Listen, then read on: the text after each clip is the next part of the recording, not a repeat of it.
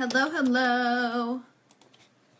I always am hoping I'm in the right spot, so I am just going to check because it's super awkward. I know you guys know it's super awkward when you are live and you're like in your flow and you got your mojo going, and then all of a sudden your husband or your friend is like, I'm not really sure what you're talking about, but I think you're in the wrong spot.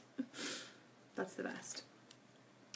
So I'm going to wait for some people to jump on, and because it seems like Facebook takes about a minute and 30 seconds, so like 90 seconds, to notify people when you are live, which, come on, like that is so long. So I'm on my iPad, and sometimes I can see comments and sometimes I cannot. So, ooh, I saw your comment, Kelly. What up, girlfriend? So I am so excited and so pumped that I get the opportunity to do this. Hey, Christy. So thanks, Lisa, for letting us schedule some hump day hustles so we can talk to each other and share wisdom. And I have crazy hair today, so I apologize. So since there are people jumping on, I will start by telling you my name's Amanda Larson, and I am a senior executive right now. I've been with Jamberry since March of 2014. So, March. No, that's a lie. I did my first party in March, but I actually joined in April of 2014. And so 3 years, and have been just loving this. So my story started with the product addiction. I loved the nail wraps, and this was the only thing that prevented me from biting my nails. Then what went from product addiction quickly turned into kind of this success obsession with wanting to get out of my day job. I hated my day job, and I wanted to do anything possible to get out. Like, I dreaded getting up. I was like the worst wife ever in the morning, and I blamed it on no coffee, but really it was just because I was so mad that my husband loved what he did and I hated going to work every day. I would commute not very far, like 15 minutes, but I would road rage. Like, I'm talking throwing all the hand signals, saying every bad word in the book, and would get to work and be there for 8 to 10 hours. And the only thing that would really get me through the day was Jamberry. I would be like sneaking in the corner of the office, like posting on my team page, or going, we didn't have live then, so I'd be going in the car on my lunch and posting in my parties. And then I would come home and my husband would be like, how were your disappointments? That's what we called my appointments at work, you guys. That's how much I hated it and how much of a joke it was. Like, I would go on these appointments and they were disappointments. Like, they sucked.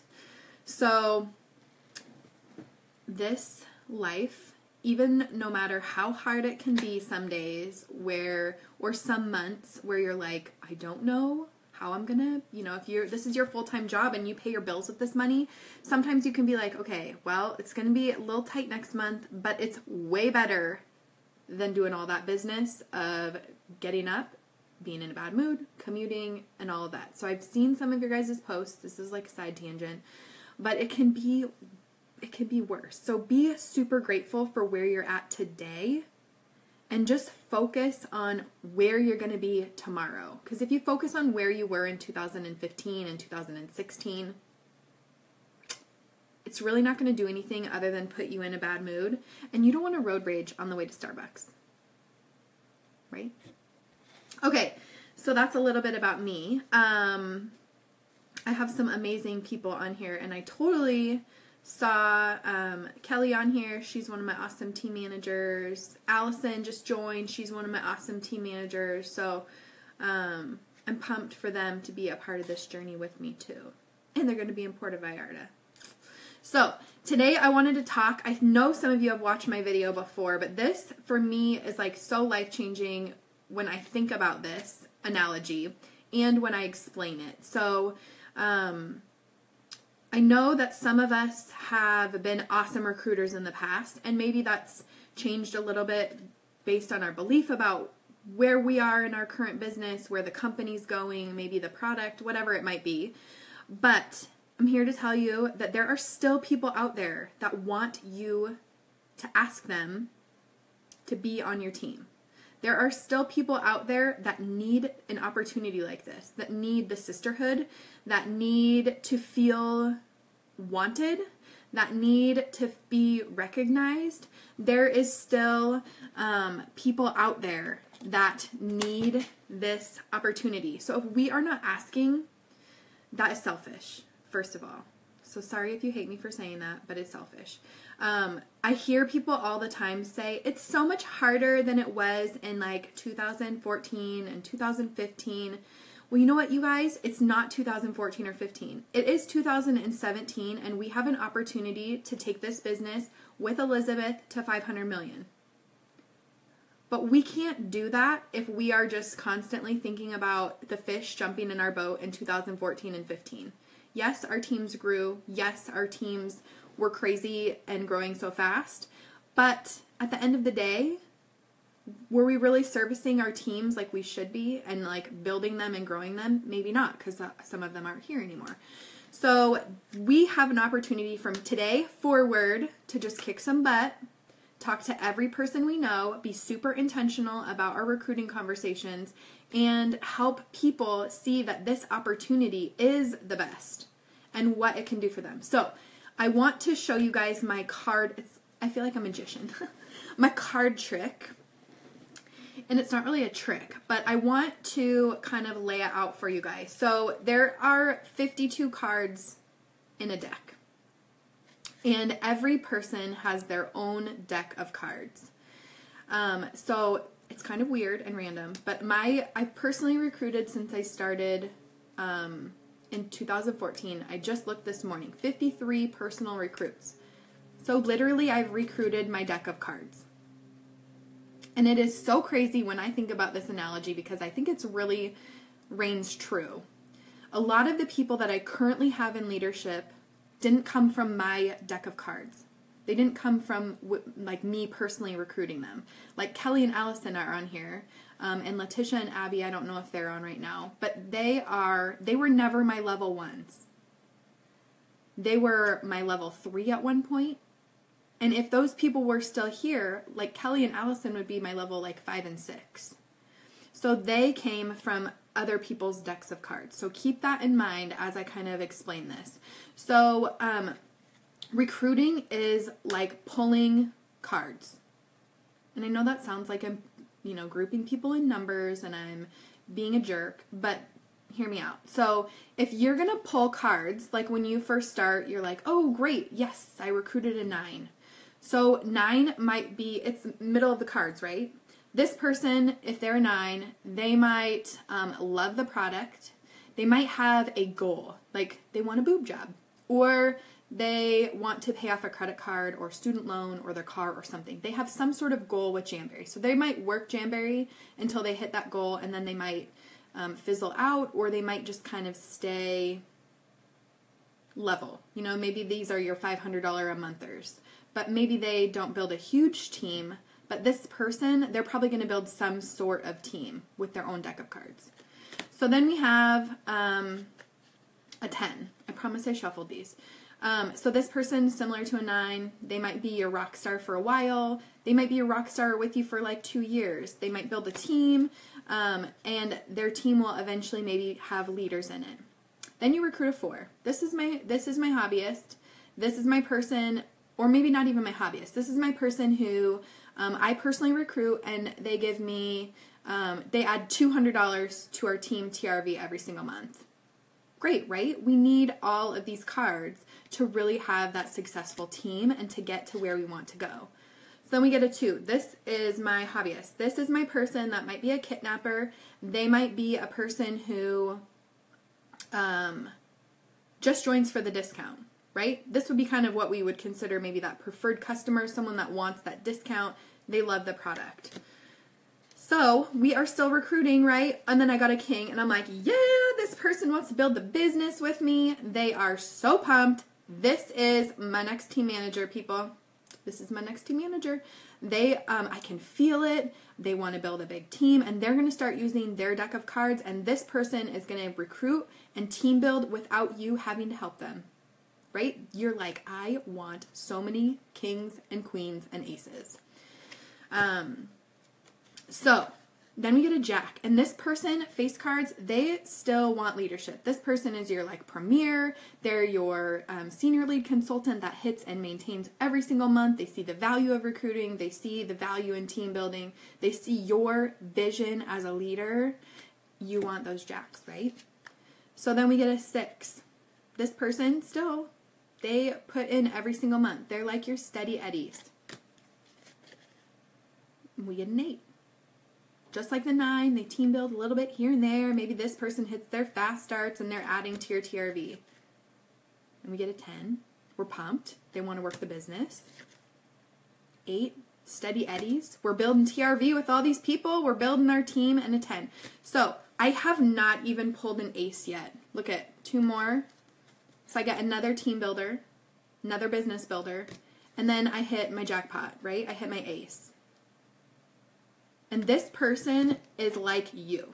You guys, I feel like, are aces in people's recruiting decks.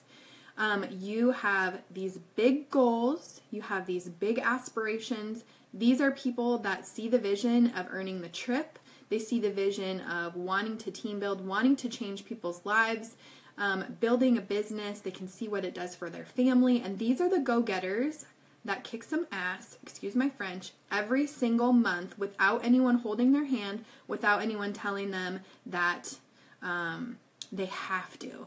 Yes, 100%, Allison. You are an ace. Kelly is an ace, for sure. But you know what? These aces, you only have sometimes 4 in your deck. So if you are helping your team, which is all of these people, find their aces, they will eventually become your ace, right? Because that's just how direct sales works. But look how many people I went through and I recruited and I talked to and I built them up and I, trained them. I'm training all of these people over here to be pumped, to be passionate, talking to them about their why. I'm helping them learn parties before I find maybe the person who just kicks butt and does it on their own. So how many people is that? That's 1, 2, 3, 4, 5, 6, 7, 8, 9, 10, 11, 12 people. Do you know what happens before we find our ace? People quit before they find these 12 people. But in this 12 people, you have some good people, you guys. Look at all these 10s. Hold on. You still have all of these 10s and face cards with this ace. These would be good legs. These would be team builders. But for the most part, people quit before they even find their first jack. Look at all of these people. These are lives changed. Remember? Oh, I missed a 10. Remember I said this 9? They might want a goal, to hit a goal, and then they're out. But maybe they change their mind and they grow into a jack. And they see the vision in the business after they get in. Shoot, I was this 4. I was the person that just wanted a discount and to hit my fast starts. And I turned into an ace. So there's no reason why these people can't turn into those team builders. But I want you guys to see how many people you need to be recruiting to build your team. And eventually, maybe those 3 face cards will find a different opportunity. It happens. Maybe they'll find that this isn't for them. Maybe they'll find that life's changed. Maybe, they win the lottery or whatever. I don't know. And then you end up with this. And then maybe these 3 people drop out. I think I picked 4 cards. So look at the size of your team now. You went from 13 to however many I have. And then this 2 is like, I did my year. I didn't make my $600. Not really into it anymore. This 4 is like, no, it's not for me. And now you're like, holy cow. Welcome to 2017. Now I have 5 people. So if you aren't constantly adding more people to your team who want this opportunity, you will not be moving forward. And sometimes what happens is people get their ace first or second. They get this ace person in their like fast start period, and then they're like, I'm good.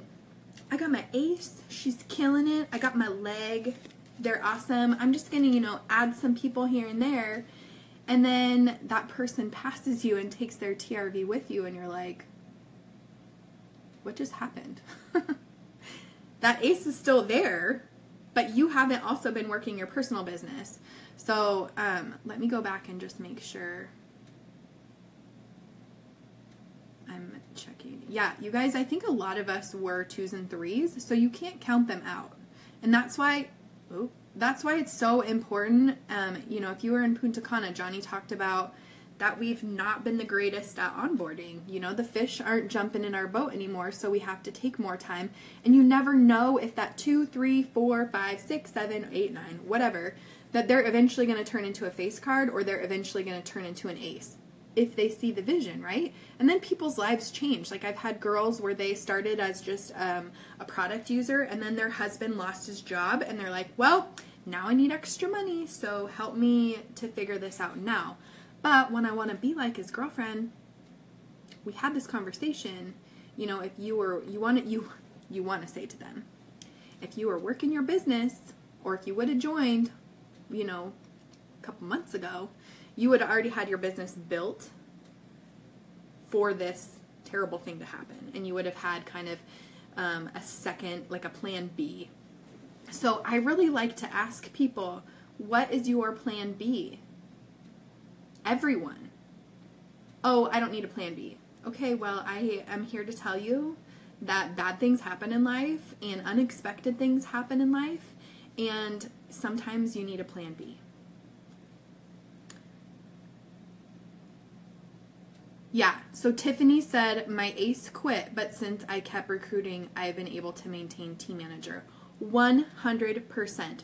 So I will say those people who are consistently, so let's say this is the amount of people I've recruited so far to date, but this many people have left. Guys, if I am still adding one person a month, one person, that it can be huge for your team. For your pay, get 5% extra when they're in their fast start period. So one recruit a month, 12 people. So if I were to pick the next 12 cards, so let's say from here forward, so by April of 2018, I will have recruited one person a month. That will give me this amount of people. So, maybe I have one person who they hit their fast start without me even helping. But just like so many of you said, you were 2s and 3s and 4s when you got started. If I pay a little bit of attention to these people and show them the value of this opportunity and how it can fit into their life individually,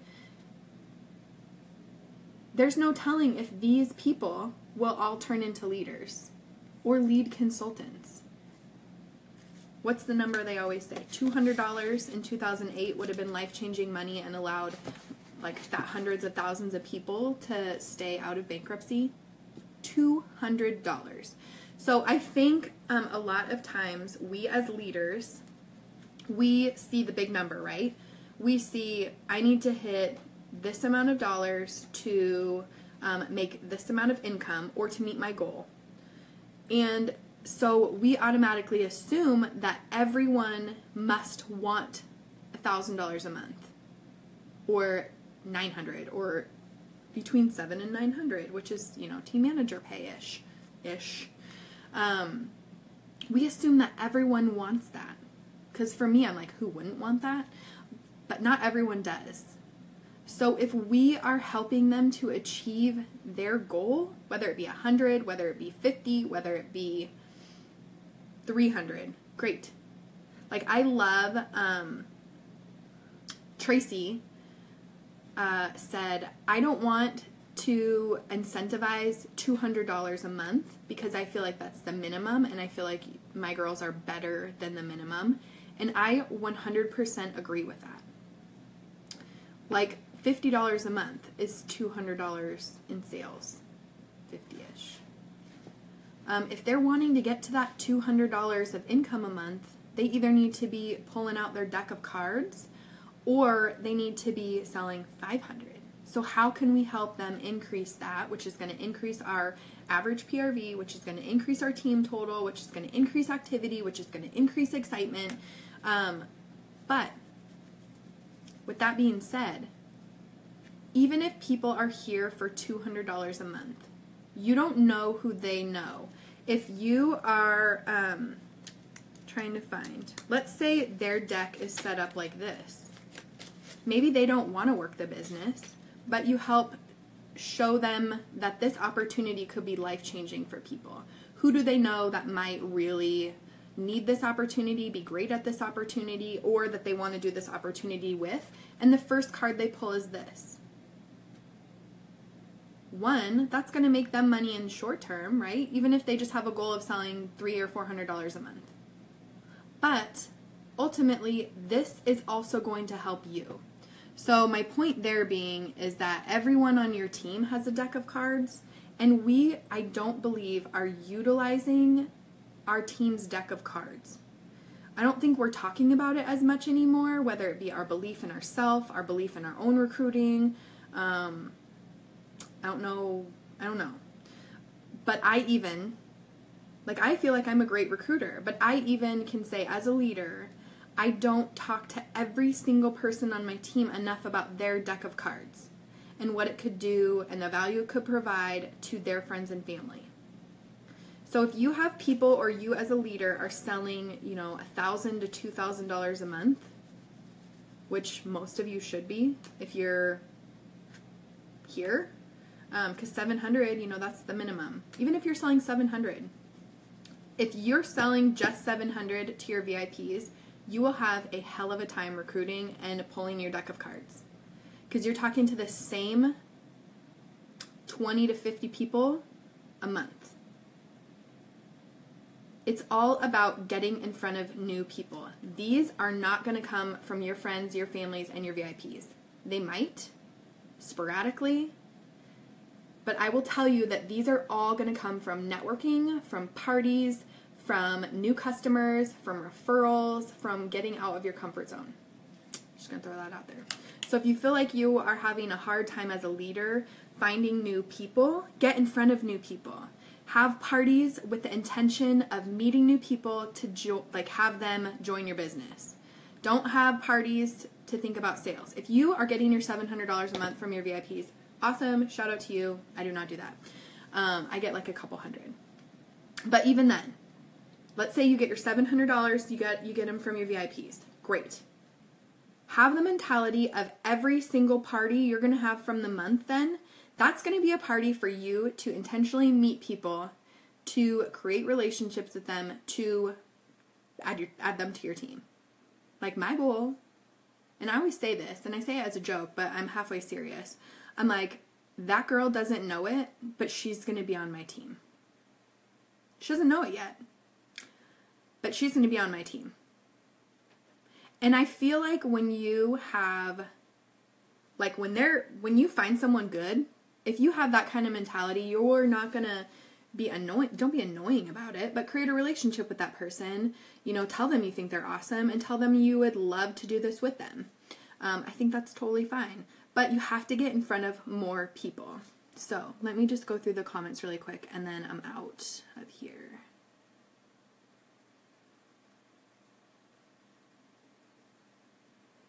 Yeah, so Kelsey, totally. So the one thing that I always think about is, what do I think about when I go to bed?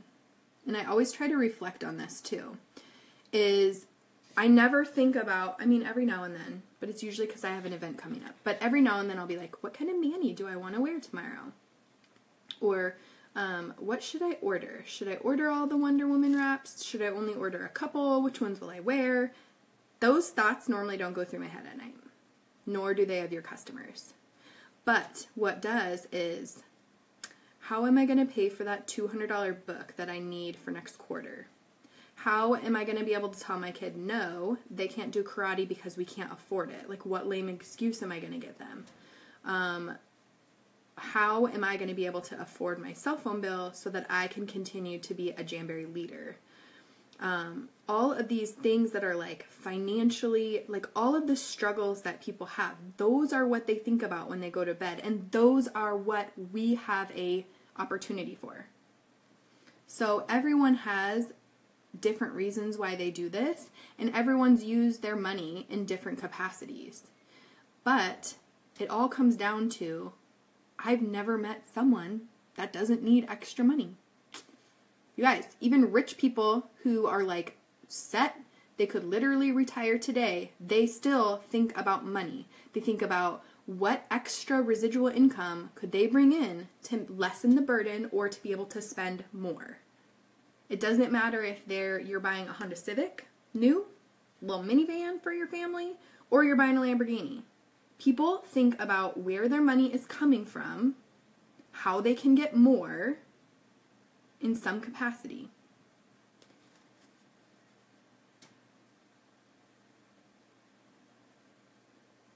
So, that's my rant about recruiting. But do this with your team. Just pull out a deck of cards and be like, hey girls, like I want to show you something. I know some of you are discouraged, because we get discouraged because we pull like, a 2, 3, 4, and 5 in a row, and then we're like, well, this isn't for us. We just want to give up. We're going to go sell whatever other company. Newsflash, it's just going to be as hard as at that other company. But at the other company, you might pull an ace first, and then you pull a 2, 3, 4, 5, and 6. And initially you're like, yeah, I'm killing it over here at this other company. But really, in reality, you haven't changed your behaviors because you're still going to give up after you pull a 4, 5, and 6.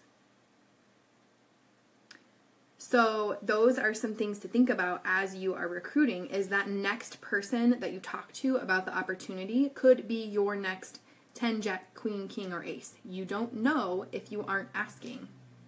So, if you guys have any questions about this, let me know. I did do a video about it a long time ago, so if you want to share that with your team, I can post the link below, or you can take this live and share it on your team page. But if you guys have any questions, let me know. And I'm kind of on like a recruiting terror right now, creating different videos around different topics. And you guys, I will tell you, if you are struggling with something yourself, train on it. Because you have to become the expert. You have to practice what you're preaching. And you learn way better if you are educating and teaching others. So if you feel like you are feeling low in a certain area, whether it's bookings, recruiting, sales, whatever it is, find someone who's great at it, work together, become the expert, and then train on it. Like, train your team.